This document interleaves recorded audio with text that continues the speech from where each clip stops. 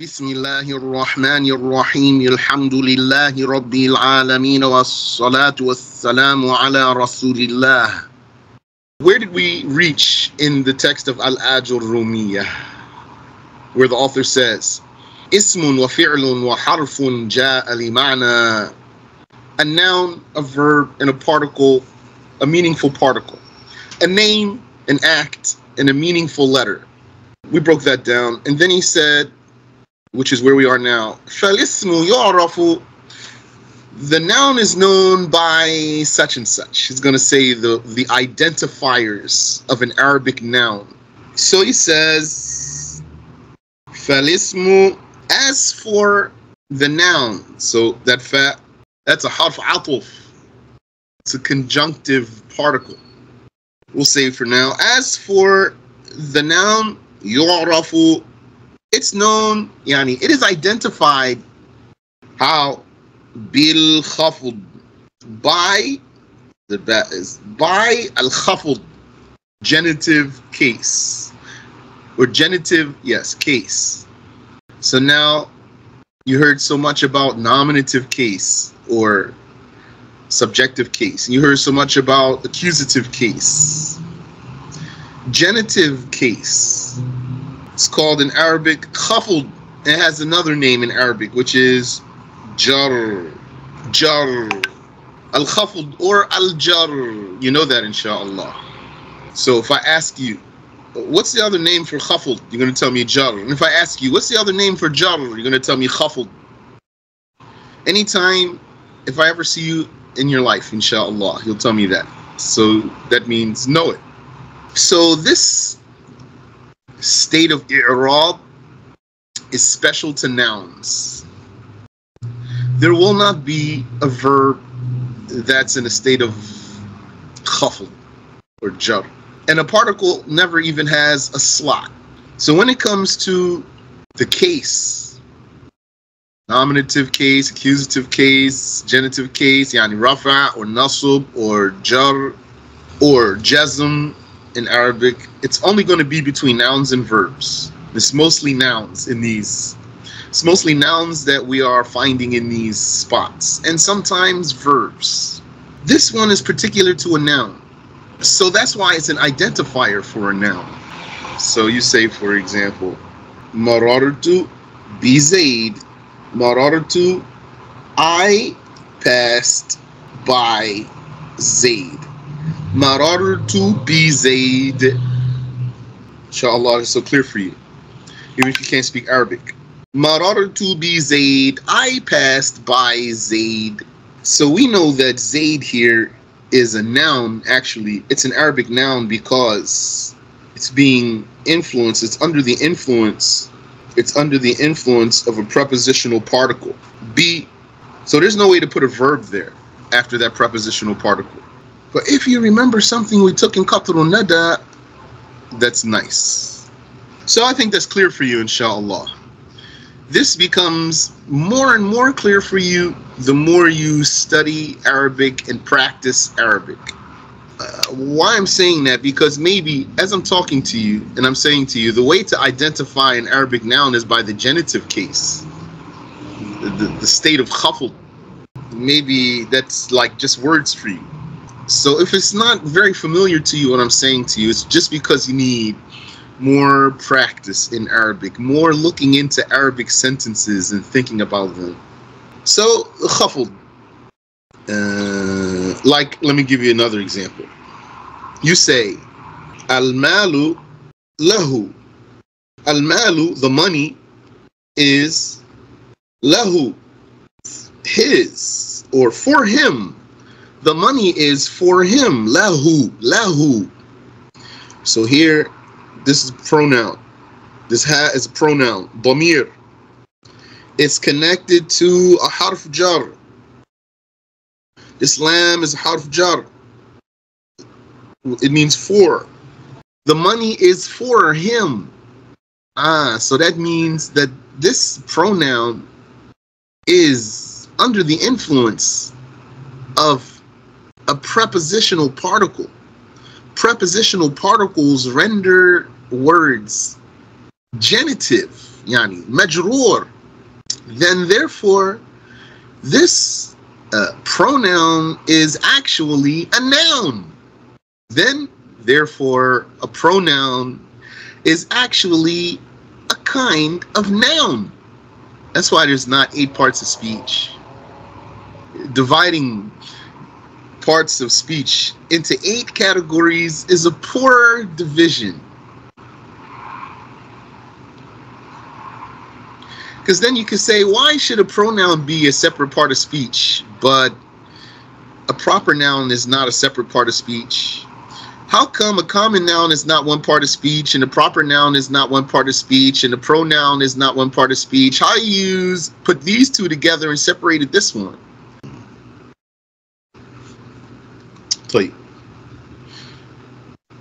If you have a question, feel free, please. So, فالاسم يعرف بالخفض والتنوين and by التنوين. Here, make sure you're following the i'rab. فالاسم, the noun, يعرف, it is known. It is known, that's passive voice. It is known bil khafdi, by. Now this ba is going to be influencing many words, so you always want to know why there's a dhamma on the end of this word, or kasra, or fatha. That's if it's a word that has a variable ending. If it's a word that has a variable ending, you want to know why it has this one. So bil khafdi, al-khafd, why has kasra? Because of the ba. Inshallah, that's clear for you. What tanweeni? Why not what tanweenu? Or what tanweena? Because following. Yani, you have here, this wow means and. And this wow acts like a circuit. It's connecting this ba to this noun here. That ba is directly connected to the first word, bil khafdi, but it's not connected to the second word. So why the second word has a kasra too? Because the wow is the circuit. What tanweeni, and the tanween.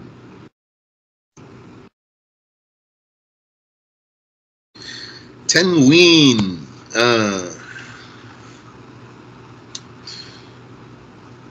So this word tanween, just to keep it easy for you now, tanween is a noon. Tanween is a noon. In fact, notice the letters here. Noon, wow, noon. What does that spell? Noon, wow, noon spells noon.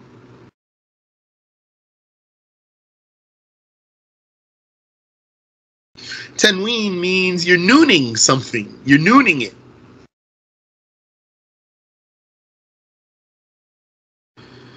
How do you noon something? You're going to noon a word. You're nooning a word.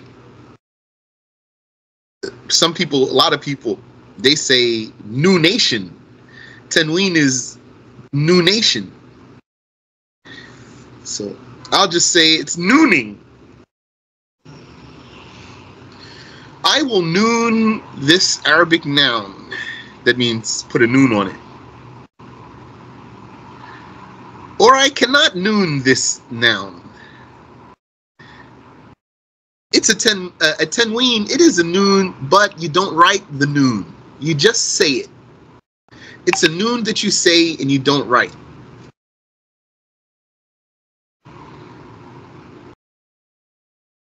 So you say, for example,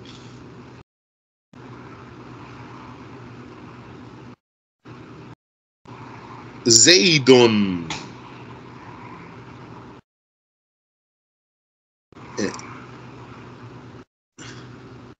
Zaydan. Zaydin. What's going on here? That dhamma, this dhamma here, that's the sign of rafa, had the word really been marfu'.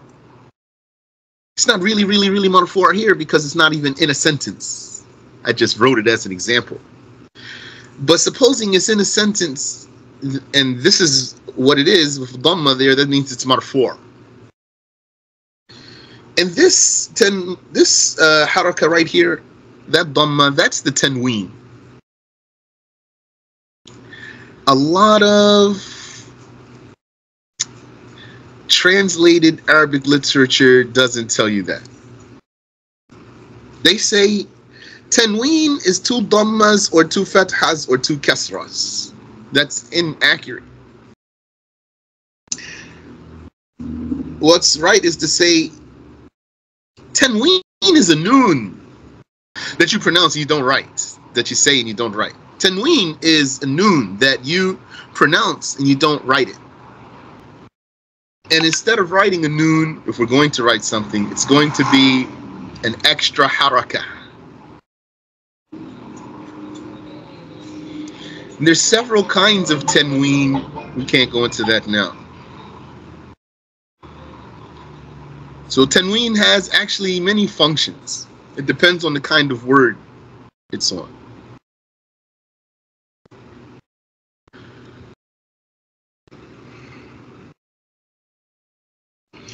So Zaydan, one of those is the sign of i'rab, and the other one is the tanween. And as for this alif here, we'll come back to it inshallah.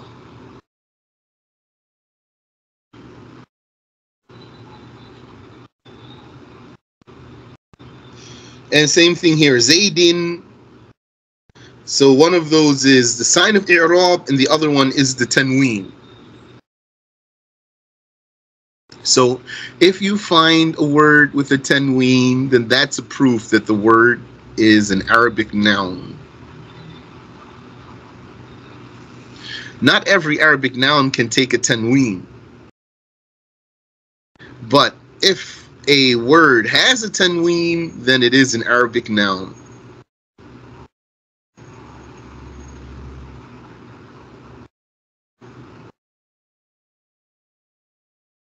So that's one of the identifiers of an ism. So the author says, فَالِاسْمُ يُعْرَفُ بِالْخَفْضِ. The Arabic noun is known by the genitive case, وَالتَّنْوِينِ, and by nooning, وَدُخُولِ الْأَلِفِ وَاللَّامِ, and by here dukhul, the entrance of the alif and the lam. And so I'm going to translate dukhul here as prefixing. By prefixing al-alif wal-lam, which is the Arabic definite article, al. You learned already, they differed about the name of this particle. So in this text, Al-Aajurroomiyyah, the author calls this particle al-alif wal-lam. The author calls this particle al-alif wal-lam. But some call it al. And they said this is stronger to call it al, because that's what you do for all the particles. Like you don't say al-fa wal-ya, you just say fi. Like that. You don't say al-mimu wan-noon, you just say min. So they said likewise, you don't say al-alif wal-lam, just say al. So if you see a word with this al, then you know that that's a noun. Like here, al-kalamu, huwa al-lafzu, al-murakkabu, al-mufidu. Look here, bil-wad'i, ba, harf jar, then we know this word wada' is an Arabic noun. Not to mention also has al, so we just found 2 signs there that this is an Arabic noun. Well, I'm actually jumping ahead for you. So let me read the author's next statement. He says, وَحُرُوفُ الْخَفْضِ. No. وحروف الخفض. وحروف الخفض. That's a mistake right there. So look here. They put a dhamma here. That's a mistake. Let's see Hamza Yusuf's copy here. Just the Arabic before I look at the translation. He said, الكلام هو اللفظ المركب المفيد بالوضع وأقسامه ثلاثة اسم وفعل وحرف جاء لمعنى فالاسم يعرف بالخفض والتنوين right there though, that's something else. So here, what I've learned is that you don't separate the wow from the word. You write them together like one word. And that the wow should not be at the end of the line by itself. I have not learned that there's a saying that this is valid. And I never saw it personally in anything that I would regard as professional, like whoever did it, whoever worked on it, they like knew what they were doing in Arabic.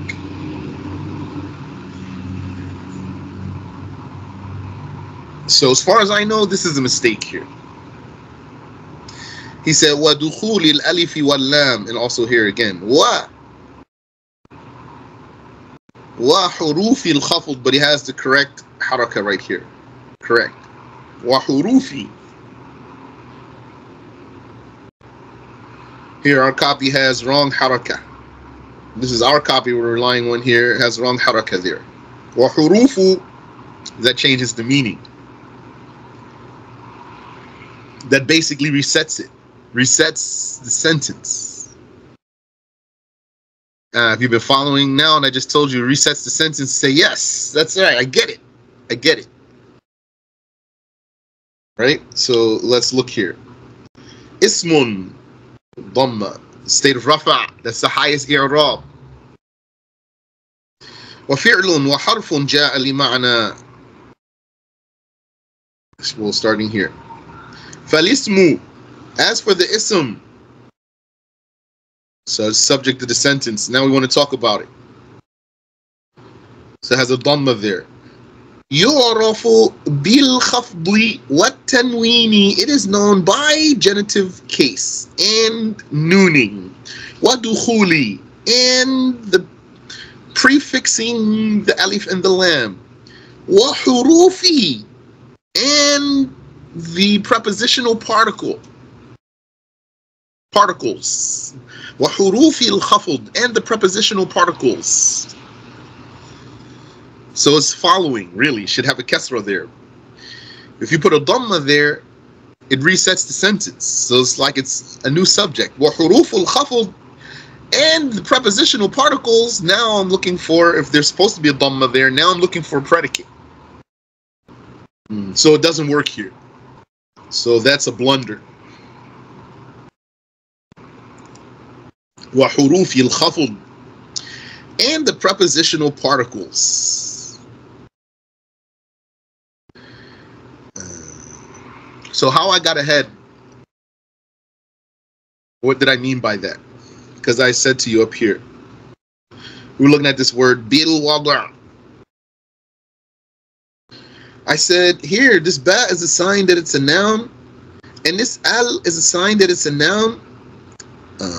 But the author didn't yet, when I said this, he didn't yet tell us that the prepositional particle itself is a sign for a noun.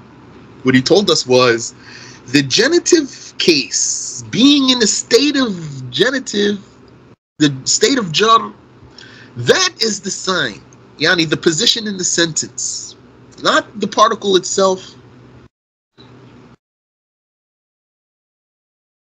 And some of the new students of knowledge, they would study Al-Aajurroomiyyah, and they would say,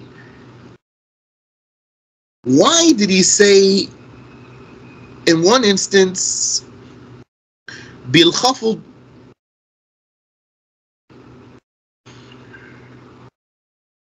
why did he say Okay.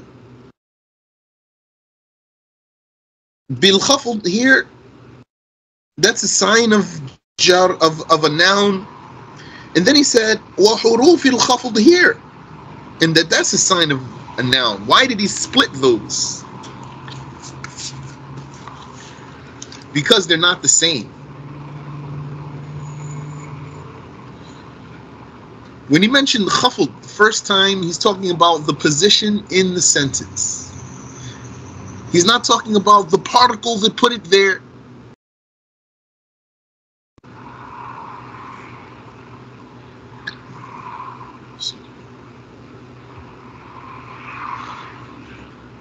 There is a way for a noun to get into the genitive case without a prepositional particle.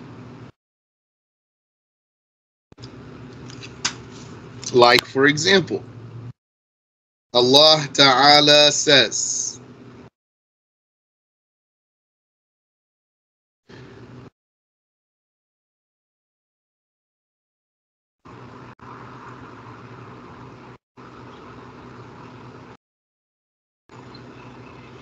Bismillahir Rahmanir Rahim.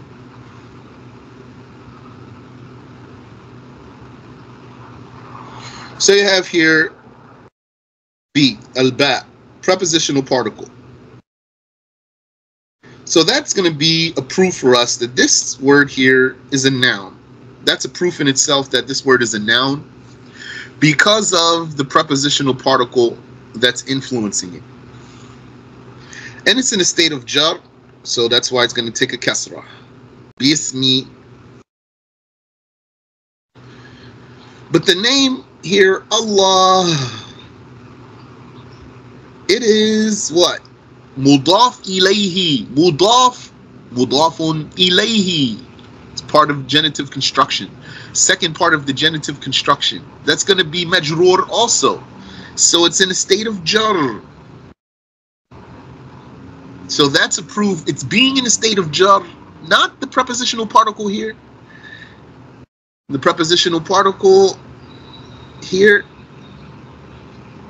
is influencing this word, the word it's attached to. And then this word is influencing the word after it because it's mudaf. This word here, ism, is a mudaf. And it is influencing the word after it. So the word after it is mudaf ilayhi, majroor. It's in the state of jar because it's mudaf ilayhi, not because of the prepositional particle.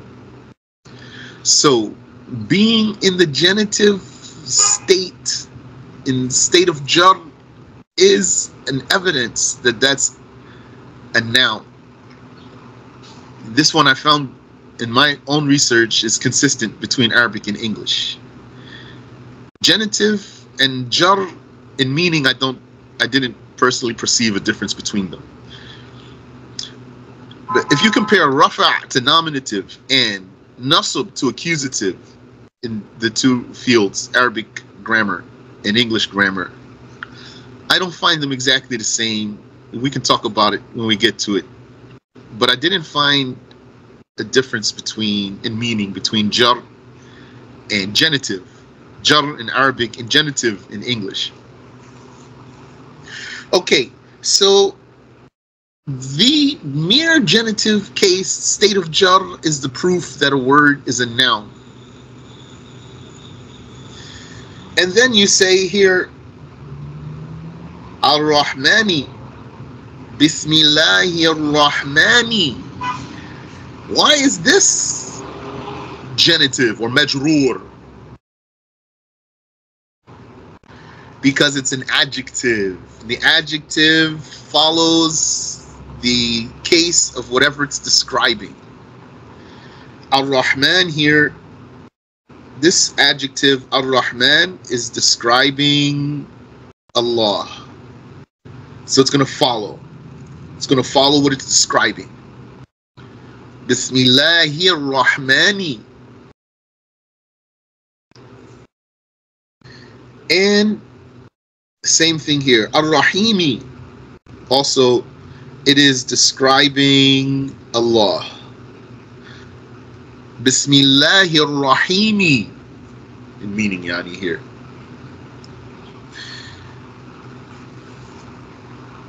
So the state of jar itself is a sign that we're dealing with a noun. And also another sign that we're dealing with the noun is وَحُرُوفِ الْخَفْضِ, the prepositional particles themselves.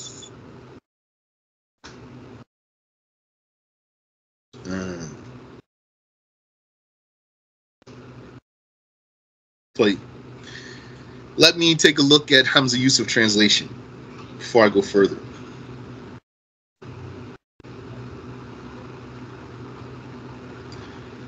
Okay, so he says, the noun is known by khafd. So he didn't translate it here. It could be translated, I'd say. If you said here genitive, it's not going to corrupt the meaning or imply something that shouldn't be implied, or leave out something that should be included, as far as I know. He says, by tanween. So here he repeated this, because the word by here is the translation for the ba.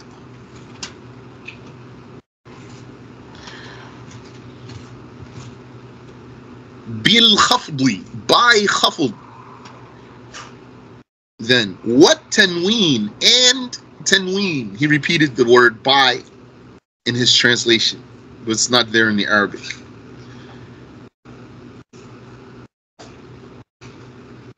He didn't translate tanween. I could give him that, because it's not really translatable. This is exclusive to Arabic. And he says, and by, so he repeated it also, the addition of the definite, of the article of definition. The addition of the article of definition. So that's passable, I suppose. So he said addition. He said addition. He translated dukhul as addition. So dukhul, usually someone would translate it as entrance. I said prefixing. He said addition. It's not far. Of the article of definition. So I suppose that's passable. He means the definite article. Then he said, the particles of khafd are as follows. No. Now, the way this is translated here is translated like the way we crossed out. Didn't I say to you right here, if there's a dhamma here, this would reset the sentence. That's what he did right here. He reset the sentence. The particles of khafd are as follows. This translation does not follow the i'rab of its matan on the same page. The way that's translated is like what we have here that we crossed out. And what I learned is that this should be kasra. That's how I took it. And the way he has it here, that's right. So then the translation should be, if I follow his way, it would be, the noun is known by khafd, by tanween, and by the addition of the article of definition, and by the particles of khafd, comma, which are, because he said, wahi, and they are,